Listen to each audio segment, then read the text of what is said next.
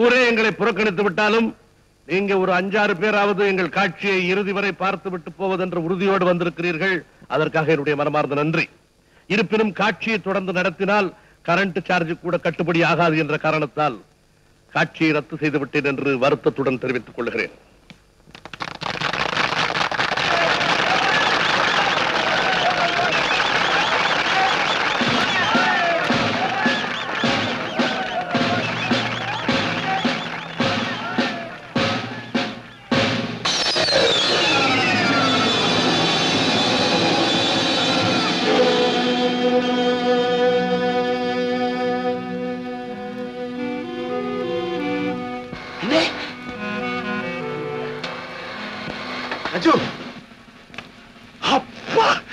அண்ணனுக்கு நல்ல நேரம் தப்பிச்சுக்கிட்டாரு. ராஜுவுக்கு மட்டுமில்ல, இனிமே நம்ம எல்லாருக்குமே நல்ல நேரம் தான். அம்மா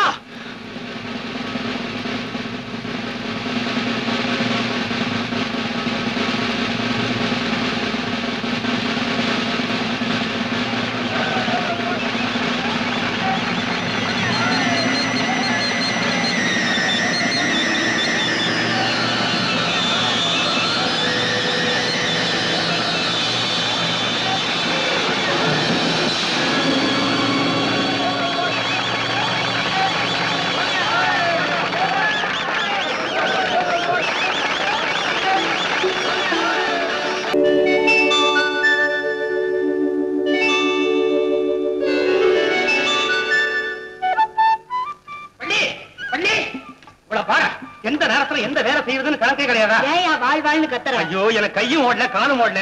பத்திரிகைக்காரங்க எல்லாம் பேட்டி காண வந்திருக்காங்க. பேட்டிக்கா? யாரோட பேட்டிக்கு? எல்லாம் உன்னோட பேட்டிக்கு தான். ஐயோ, திடீர்னு வந்துட்டாங்களே. நல்ல படம் கூட கட்டலையே.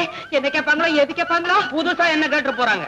உங்களுடைய வதனத்தின் வனப்புக்கு முக்கிய காரணம் என்னம்பாங்க. அதுக்கு நான் சொல்றது, நான் இவ்வளவு பொறிவுடன் காட்சி அளிக்க முக்கிய காரணம் தினமும் பன்றிமார் பார் சோப்பையே உபயோகப்படுத்துகிறேன். பன்றி மார்க்கு பார் சோப்பா? அடுத்தது என்ன தெரியுமா கேட்பாங்க? உங்களுக்கு பிடிச்சது என்ன, பிடிக்காது என்னம்பாங்க. கேட்டா சொல்ல, பிடிச்சது அடுக்கடையில உட்கார்ந்து திருடி திங்கிறது, பிடிக்காது கையங்களமா மாட்டிக்கிறது. நீ சொல்ல வேண்டிய பதில் எல்லாம் என்னையா சொல்ல சொல்லு. அறிவு கட்டவள உன்னை என்னையுமா பேட்டி காண வந்திருக்காங்க. ராஜு அண்ணனை பேட்டி காண வந்திருக்காங்க. சீக்கிரம் போய் 5-6 கூல்ட்ரிங்க் கொண்டா. நீதான் கொண்டு கொடுத்த அண்ணா. என்ன திமிரு உனக்கு? வந்திருந்த 4-5 பொம்பளைகள்ல உன்னத்தான் வச்சுக்கணும்னு, வேலைக்கு வச்சுக்கணும்னு நான் செலக்ட் பண்ணிருக்கேன். ஏன் செலக்ட் பண்ண? ஒரு பேர் பொருத்தம், முருகன், வள்ளி, அழகு பொருத்தம், ஆள் பொருத்தம். நாளைக்கு இதுவே காதல் பொருத்தமா மாறிடுச்சுன்னா அளந்து பேசு. முதல்ல கூல்ட்ரிங்க் கொண்டா, அப்புறம் அளக்கிறேன். சுருக்கமா சொல்ல போனா இந்த பொருள், பெருமை, புகழ் இதுக்கெல்லாம் இந்த தோழர் தான் காரணம். ஆமாங்க, அண்ணனுடைய உயர்வுக்கு காரணம் இவங்க, இந்த தம்பியோட உயர்வுக்கு காரணம் இவங்க. நீங்க நாங்க ஒரு பூம்பு மாடுங்க. ஏன் சிரிக்கிறீங்க? முதல்ல பூம்பு மாடை வச்சு குழச்சிக்கிட்டு இருந்த ஒரு அயோக்கிய கிட்ட தான் வேலை பார்த்துட்டு இருந்தேன். அதுக்கப்புறம் தான் ஆணையை பார்த்தேன். அண்ணனை தான் சொல்றேன். எப்படி ஆனை தன் கால தொட்டவங்களை தூக்கி தலைமையில வச்சுக்குதோ, அதே மாதிரி தஞ்சம்னு கால வந்து விடுறவங்களை அண்ணனும் தலைமையில தூக்கி வச்சுப்பார். இவரோட வேடிக்கையில விவேகமும் இருக்குதுங்க. எழுதிக்குங்க. ஆமாங்க, உங்க தோழர்கள் சம்பாதிச்சு கொடுத்த பணத்தினால தானே இவ்வளவு பெரிய வீட்டை வாங்குனீங்க. ஆமா, தோழர்கள் செய்த உன்னதமான விளையாட்டுகளும், என் உயிரை பணம் வச்சு நான் ஆடின வீர சாகசங்களும், குறைந்த வட்டிக்கு நான் வாங்கின கொஞ்சம் பணமும் சேர்ந்துதான் நீங்க பார்க்க இந்த மாளிகையா காட்சியளிக்குது. ஆஹா, ரொம்ப அற்புதங்க. நினைச்சே பார்க்க முடியல. ஆனை கட்டி தீனி போட்டா கட்டாதுன்னு சொல்றாங்களே, அதை பத்தி உங்க அபிப்பிராயம் என்ன? நான் தான் அப்பவே சொன்னேன், யானையை கட்டி நாங்க தீனி போடல, யானை தான் எங்களுக்கு தீனி போடுது. கேட்கறதுக்கே ரொம்ப மகிழ்ச்சியா இருக்கு சார். உங்களுடைய அன்பான பேட்டிக்கு எங்களுடைய நன்றி. போயிட்டு வரேன். கூல்ட்ரிங்க் சாப்பிட்டுப்பா.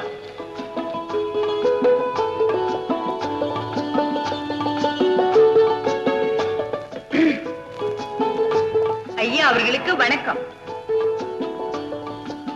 வணக்கம். அம்மையார் அவர்களுக்கு என்ன வேண்டுமோ? பேட்டி. பேட்டியா?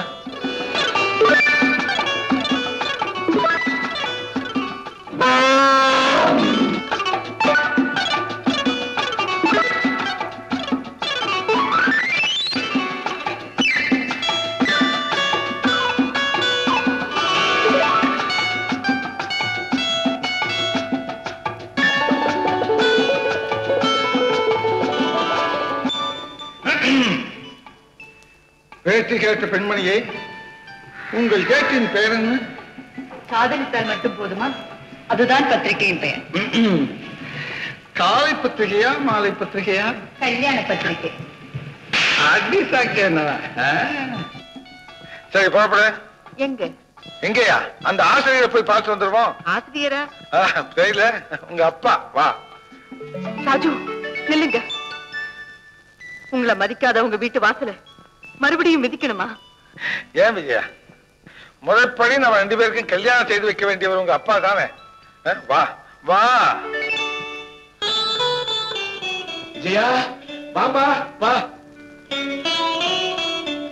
விஜயா, கல்மனசு படைச்சிட்ட தகப்பனை நீ பார்க்க வரமாட்ட, அதனால நானே வரலாம்னு தாமா புறப்பட்டேன். அப்பா, நான் மட்டும் வரல, நீங்க எதிர்பார்த்த அந்தஸ்தோட அவரும் வந்திருக்காரு.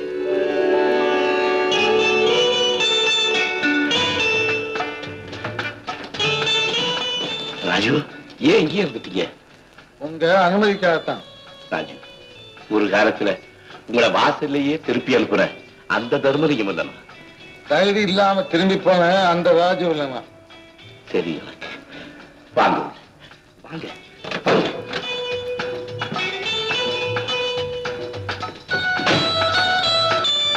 வாங்க வாங்க.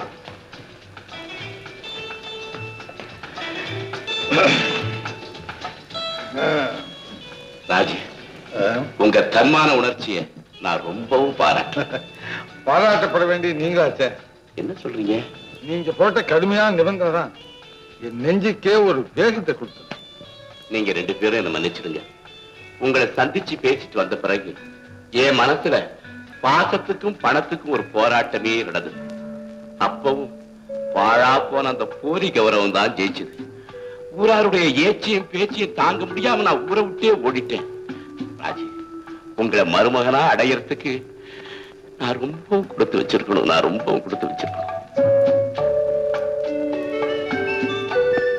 நீங்க தான் என்னை இன்னும் மருமகன் ஆக்கிக்கலையே. அதுக்கு உங்க அனுமதியை பெறத்தாப்பா வந்திருக்காரு. ராஜு, உங்க உயர்ந்த பண்புக்கு நான் தலை வணங்குறேன். சீக்கிரமா கல்யாணத்துக்கு ஏற்பாடு பண்றேன்.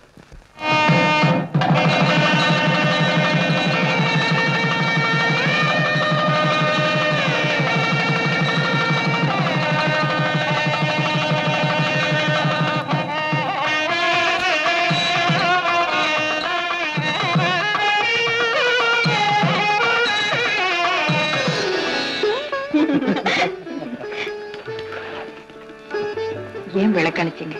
ஏன்னா நாம தூங்கும் போது விளக்கு விழிச்சிருக்கணும், நாம விழிச்சிருக்கும் போது விளக்கு தூங்கணும். இல்லைன்னா நம்ம ரகசியம் எல்லாம் விளக்குக்கு தெரிஞ்சிடும்.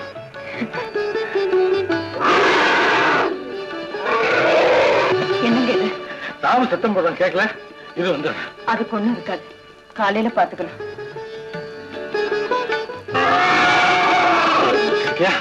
சும்மா புரியல, பார்த்துட்டு சீக்கிரம் வந்துடுறேன். கண்ணுல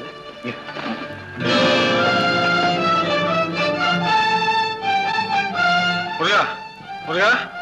என்ன ராமுக்கு என்னன்னு புரியலீங்க. புரியா? போய் டாக்டர் கிட்ட வா. ராமு, ராமு.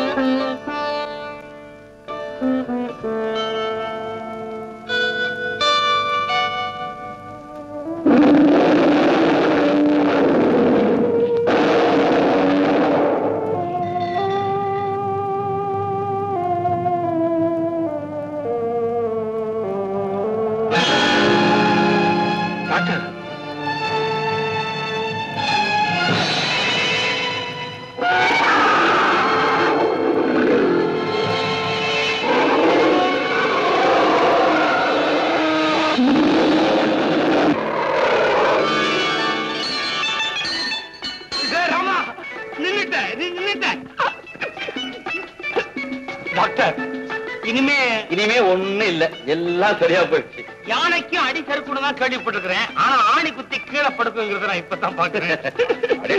மணி 6 ஆயிடுச்சு. உங்களுக்கு மூடுதா? நல்ல ஆளப்பானி. அப்ப நான் வரட்டுங்களா? உங்களுக்கு ரொம்ப கஷ்டத்தை கொடுத்தேன் டாக்டர். அதெல்லாம் ஒண்ணும் இல்ல. அப்ப நான் போயிட்டு வரேங்க.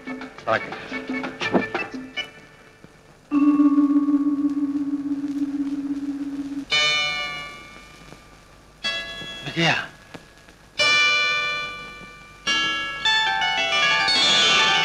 விஜயா,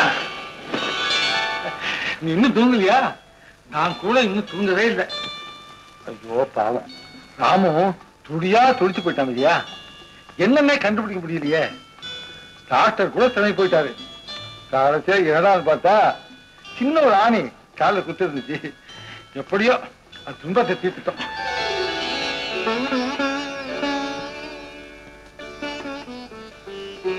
விஜயா,